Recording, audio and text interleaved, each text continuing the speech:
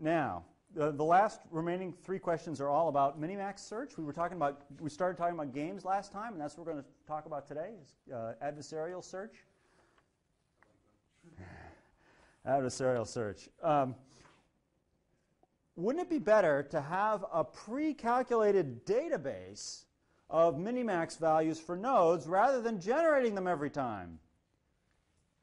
It's so tiresome to generate all those nodes.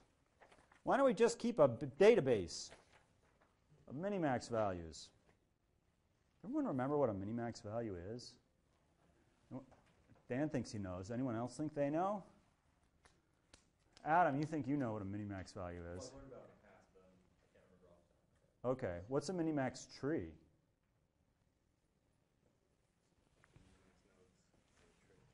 What's a minimax nodes in a tree? Yeah? Okay. For me, a minimax node is like a triangle. And the question is, are you a max node, which means you point up, or are you a min node? Do you point down because you're trying to make the cost go down? And so this is the minimax tree. We have a move for max at the top, and then a move for min. And it's funny because I actually know AI researchers named Max, and I know another AI researcher friend named Min. He's Vietnamese. His first name is Min. It's spelled with an H-N.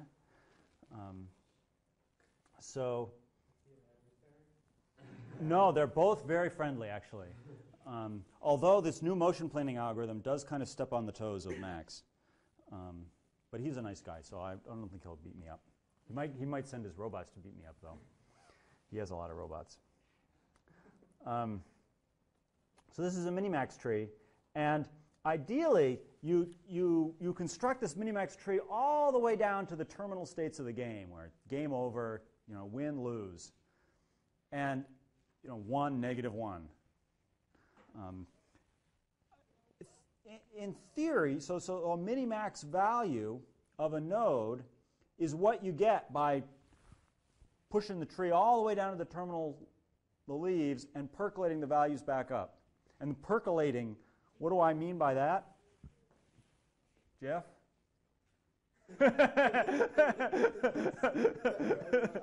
I'll ask Jonathan instead if you prefer. Sure. I'm just thrilled with the word percolate. Coffee percolator. Percolate? Yeah. Coffee, yeah, tea, hot steep beverage day. Doesn't percolating, like when you change something on the tree, you kind of like... We're not talking about dynamism here. We're not dynamic changes. We're just talking about if this is worth a 3 and this is worth a 4, then what's the value of this position here? Either a 7 or a 3.5, depending upon how you calculate it. No. Who controls what happens here? Oh, that's a good point. Min controls. My good friend Mindo controls what happens here. And he's trying to minimize the score function. So this node is a 3.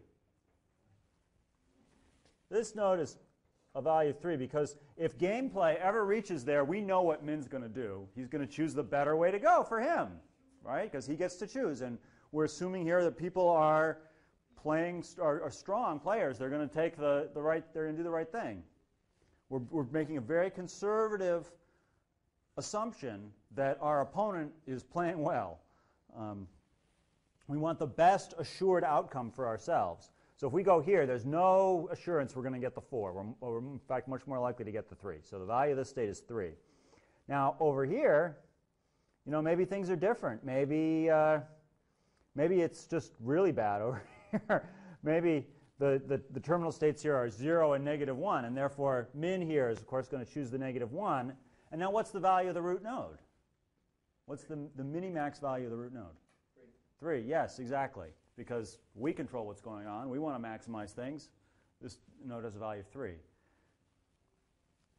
And so when I think I said, at the very beginning of the game part, there are, like the chess tree is really colossally huge. And the tree for checkers is also colossally huge. But someone has actually managed to solve the game of checkers, meaning that they computed the minimax value of the root node, like the true value,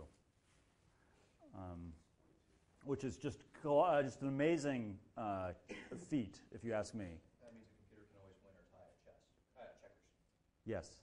Well, depending. Maybe checkers is rigged such that the first player always loses, in which case the best the computer could do would be to lose. I believe, if I remember properly, the answer was that the root node of checkers was a draw. So it is possible for either player to win at the beginning. It's not a foregone conclusion one way or another. Dylan, do you have a question? Yeah, shouldn't it be -1 and 0 instead of 0, -1? I thought that... It doesn't matter. Doesn't matter. These are just two. I mean, I haven't ordered the children here. Maybe I should.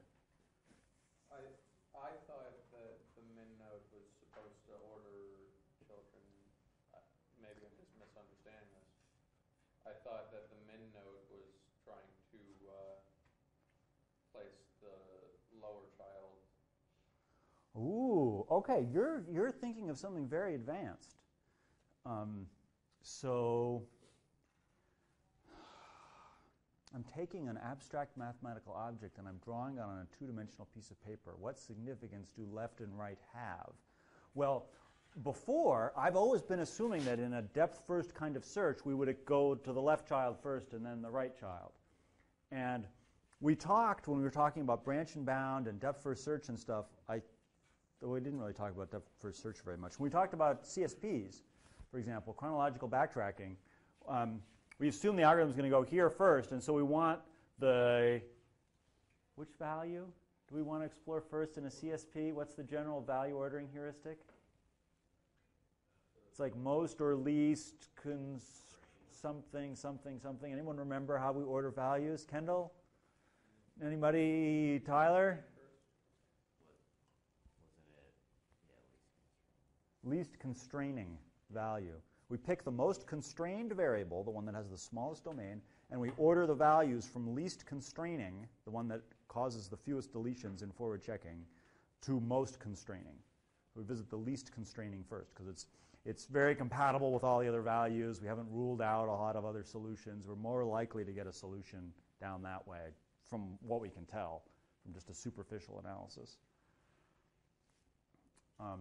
So now Dylan's now looking at my minimax tree and saying, well, whoa, what's this -1 doing over here? It made sense that 3 was here because min, we should be picking this child first. So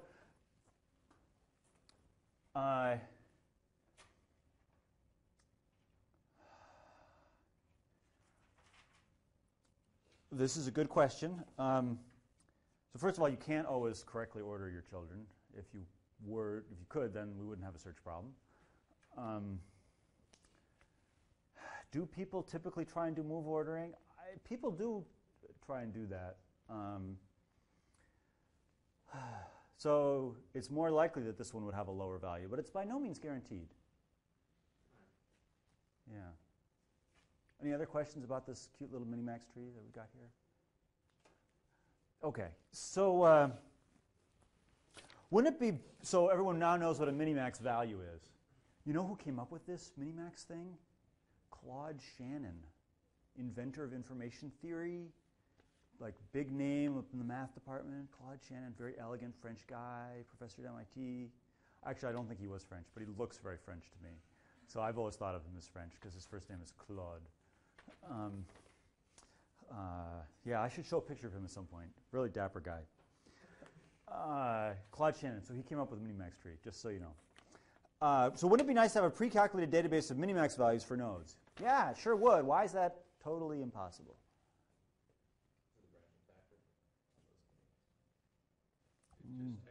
What's wrong with a lot of branching factor?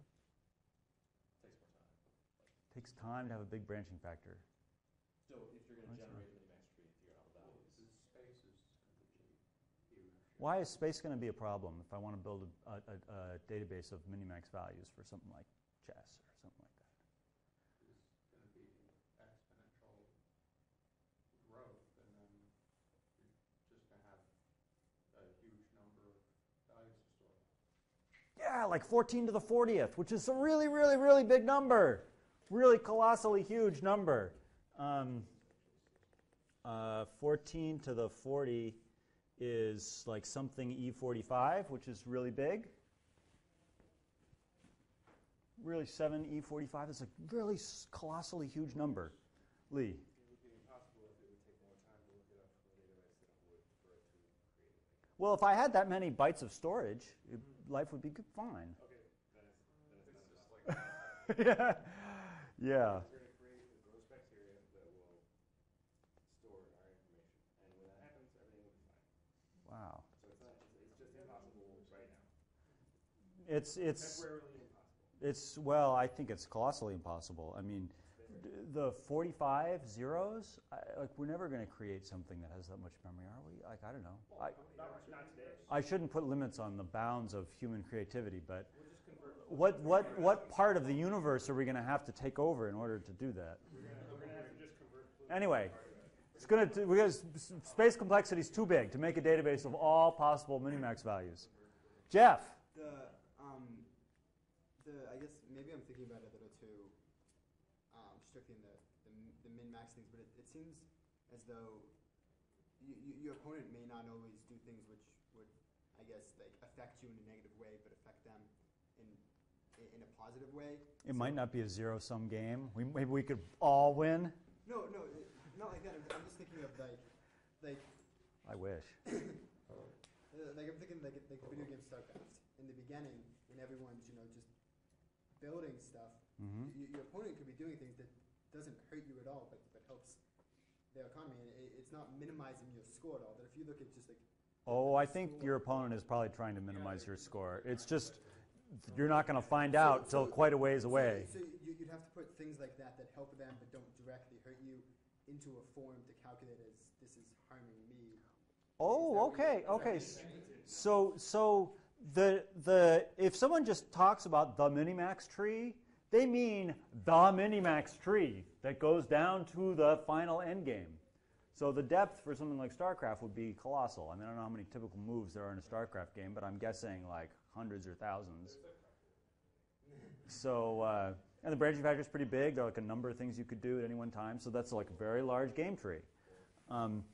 Now, like if you construct that game tree and back up, this are called minimax backups. Oh, I forgot to write the 3 up here for the value of the root. This game has a value 3. Max can be assured that he can get a value of 3.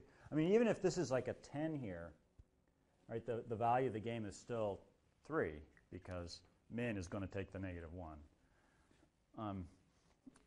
So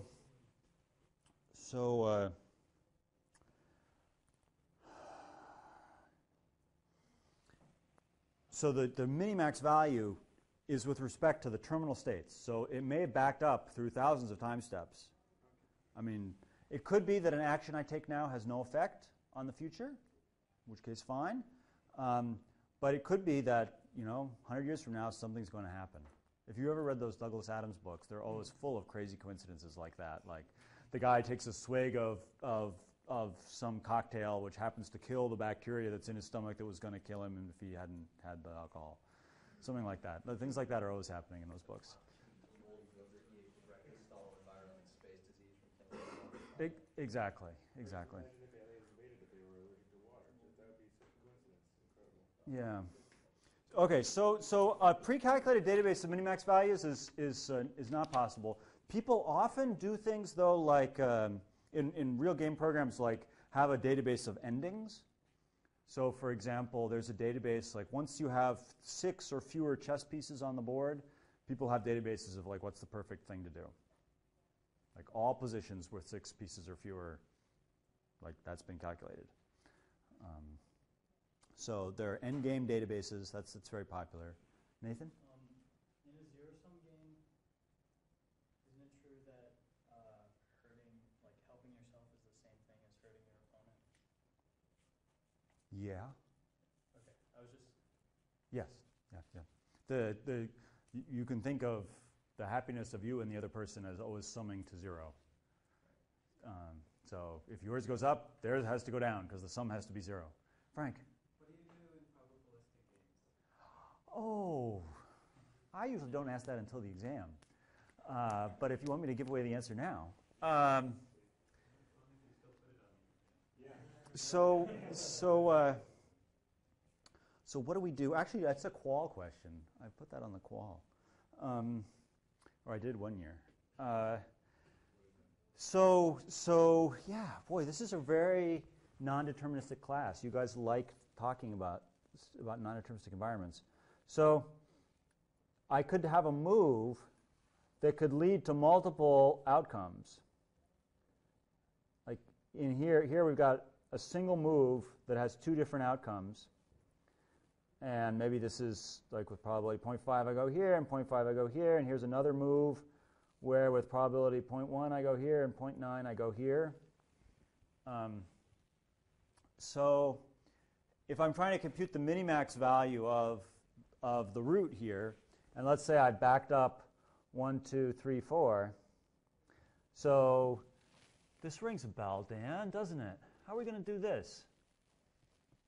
Now I do what I said before.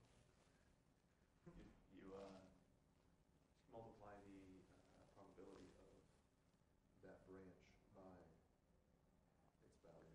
Yeah, so we get half of one and half of the other. And we get 1/10 of one and 0.9 times the other. What the hell is that going to be? Let's see. 0.1 times 3 is 0.3. I can do that much. 3/9, so this is 0.4?